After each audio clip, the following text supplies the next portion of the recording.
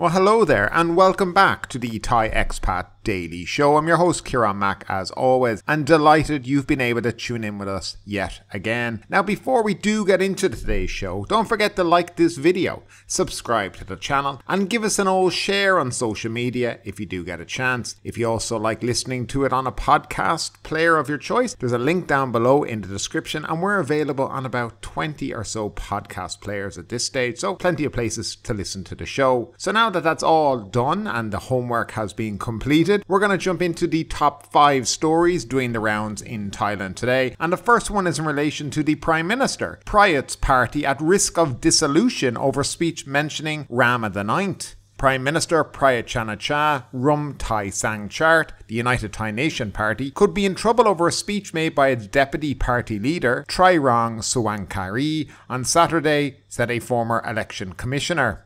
The election commissioner, who served from 2013 to 2018, said Trairong's speech in Nakhon Ratchasima may have broken the EC's Section 4 rule against involving royalty in election campaigns. Article 17 of Section 4 bans political parties from linking the monarchy to their campaigns, he pointed out. During his campaign speech in the northeastern province on Saturday, Trairong told Korat locals that King Rama IX once said that Thai should elect good people to government, adding that no one is better than Uncle Two, Prayut's nickname. The UTN deputy chief then followed up by making an embarrassing blunder.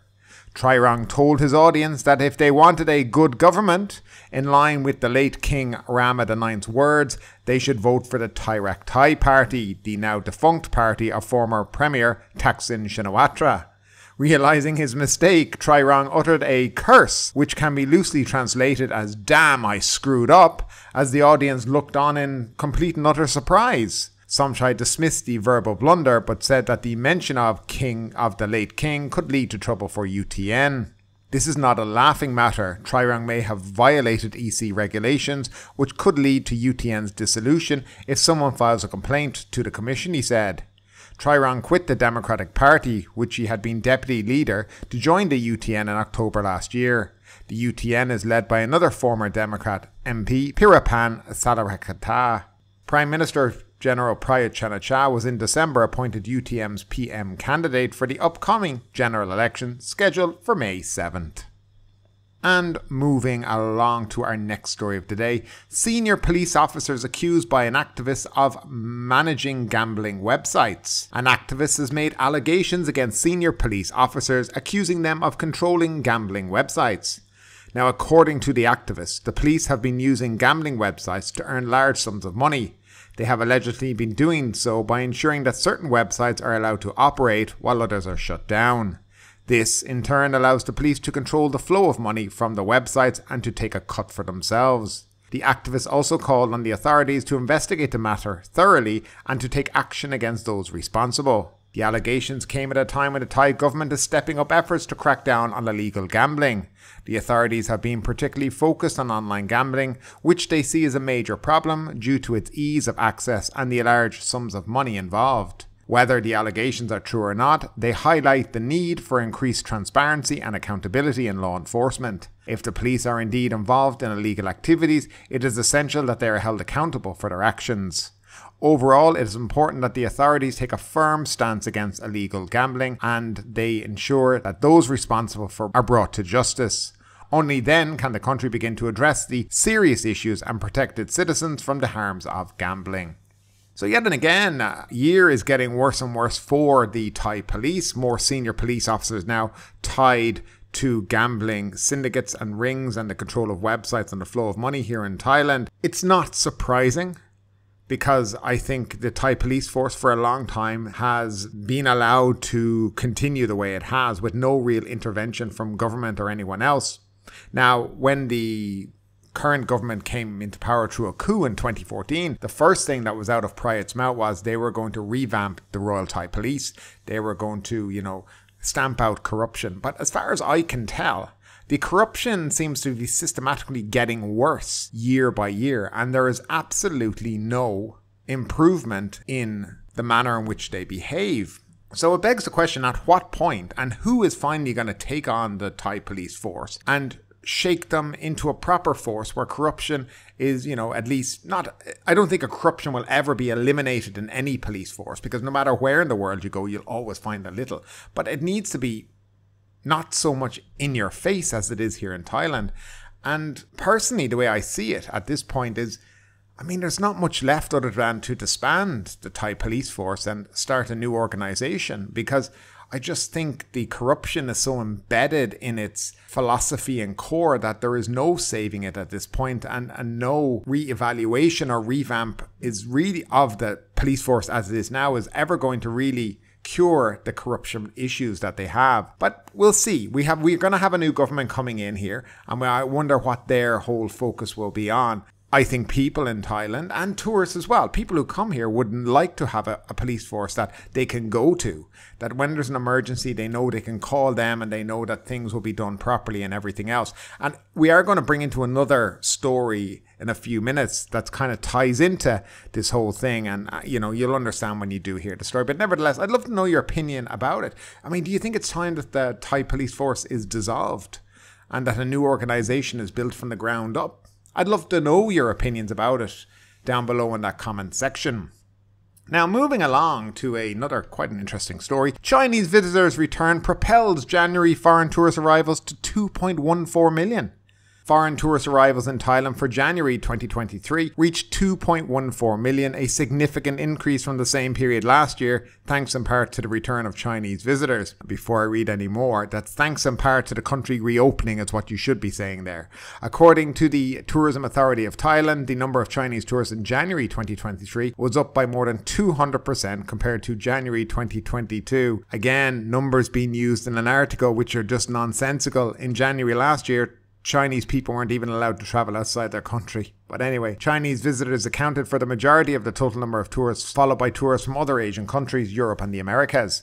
The Tourism Authority of Thailand attributed the increase in foreign tourist arrivals to several factors, including the easing of COVID-19 restrictions, the resumption of international flights, and the success of the government's Phuket Sandbox program, which allowed vaccinated tourists to visit Phuket without having to quarantine. Despite the positive trend, the Tourism Authority of Thailand cautioned that the ongoing COVID-19 pandemic and its related restrictions and regulations could still have an impact on the tourism industry in the coming months. The agency urged tourists to follow health and safety guidelines and be prepared for possible changes in travel requirements. Overall, the increase in foreign tourist arrivals is good news for the tourism industry and the Thai economy as a whole, as tourism is a significant contributor to the country's GDP. However, it remains to be seen how sustainable the recovery will be in the face of ongoing pandemic-related challenges. I think it's quite an interesting article, but some of it is a bit nonsensical. I've noticed the Tourism Authority of Thailand has been enjoying comparing the current figures to last year's figures, and 2021 figures, which is, it's just nonsensical, because in 2021, 2022 we barely had any international travel here in the country. So the idea of saying, oh, it's up 500% since then, it's just nonsense. People are not that stupid to fall for this bullshit numbers. It's sometimes I feel like they're trying to condone their existence by showing, look how well we've done. Look, you've done well because the country has done well, because Thailand got rid of its restrictions, reopened the country, you could freely travel in and out, and basically the rest of the world did it at the same time. So that's why people are traveling, that's why the country is full.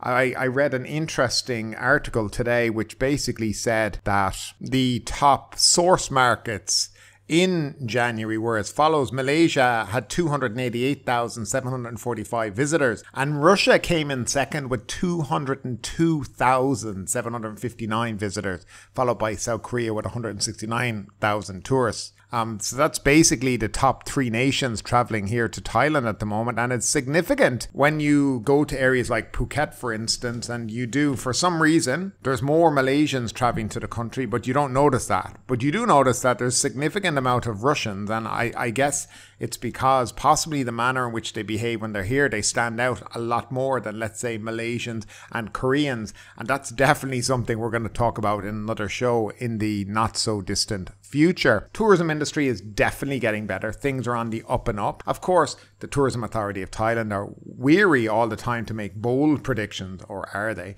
But you never know. COVID is still around. They don't know what's around the next corner. So they also urge some caution, which I guess is okay in many other ways. But nevertheless, moving along, guys. Executive decree on torture and enforced disappearance faces challenge in Parliament.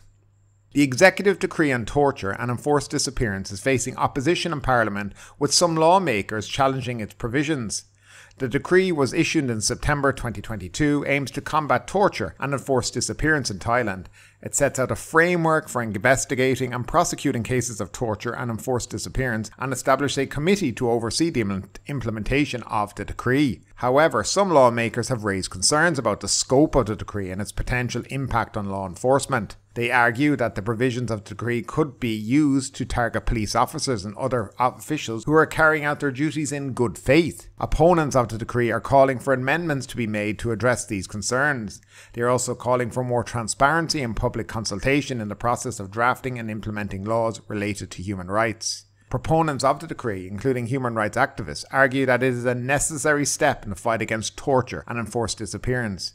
They point to the many cases of abuse and violence that have been documented in Thailand and argue that the government must take action to address these issues. The debate over the executive decree on torture and enforced disappearance highlights the ongoing tension in Thailand between human rights and law enforcement. It remains to be seen whether lawmakers will be able to reach a consensus on the issue and move forward with the implementation of the decree. And our final story of the day, and it's a bit of a strange one, and it kind of shows me how out of step possibly the Ministry of Tourism and Sports in this country is, but the minister is planning new law on animal fighting, and it's to attract visitors. Thailand's Ministry of Tourism and Sports has announced plans to introduce a new law aimed at regulating animal fighting with the goal of attracting more tourists to the country. The proposed law would set out clear guidelines for the treatment of animals used in fighting and would require organisers of animal fights to obtain licenses and follow strict safety protocols. The minister hopes that the law will help to improve the image of animal fighting in Thailand and make it more appealing to tourists. Animal rights activists have criticised the proposal, arguing that animal fighting is inherently cruel and that it should be banned outright rather than regulated. They point out that many tourists are likely to be put off by the idea of attending animal fights regardless of how well regulated they are. Despite these concerns, the minister remains optimistic about the potential of regulated animal fighting to boost tourism in Thailand. He argues that many tourists are interested in experiencing local customs and traditions, including those related to animal fighting, and that a well-regulated industry could help to meet the demand, while also promoting animal welfare. It remains to be seen whether the proposed law will be successful in achieving these goals, or whether it will face opposition from animal rights activists and others who oppose animal fighting on ethical grounds.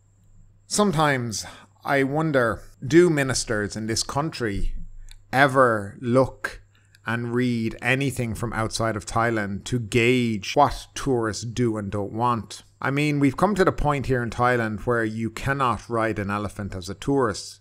And the reasons behind that are obviously clear. The treatment of the elephant, how the elephants are broken, and all the other things that go with it. And that was not banned, but regulated because, you know why? Tourists refused to do it anymore. And so these sanctuaries had to change. They weren't sanctuaries then, but they are now. These sanctuaries had to change and become something different to attract tourists and show that they're taking care of the elephants in a better way. And this kind of parallels to all this. The minister somehow thinks that having animals fighting in cages is going to attract tourists from various parts of the world. Now, maybe some countries might find it interesting, but I would say the majority of countries will find it disgusting. And the same backlash against Thailand when they had the whole elephant issue will certainly come when something like this is brought up. I personally believe this will never see the light of day because I'm sure, well, firstly, we have an election coming up, so this minister will be gone 100% after the election. He won't be kept. He'll be let go. So he'll be gone and a new person will be in. And I'm sure somebody new coming in will know this is just not the right idea. It's not a way to drum up tourism, and they need to come up with something better and less controversial, and possibly maybe even ban the fighting of animals altogether, which I think would be a much better way to go. And Thailand would, I think, gain the hearts of other nations if they saw them really putting animal welfare to the forefront of policies here in the country. And that's my opinion on that. And that's it for today, folks. Hope you enjoyed the show. If you have any comments on any of the articles or the news stories, drop it down below in the comment section. I love to read what you write, and I always do read them. Sometimes I don't comment, sometimes I do. It all depends if I have time or not, but I do read everything. And that's it for today. As I said, thanks for tuning in. Enjoy your day, stay safe, and we'll talk soon. But ultimately, with this story or anything else that stood out to you today, I'd love to know your thoughts in the comments down below. Because yes, this is a news show, but it's also a conversation. Now keep that conversation going. Make sure you like this video, subscribe to the channel, share the video, and do all the good stuff that does help that YouTube algorithm. But ultimately, my name is Ruam. You've been listening to the Thai Expat Daily Show, and we will see you next time.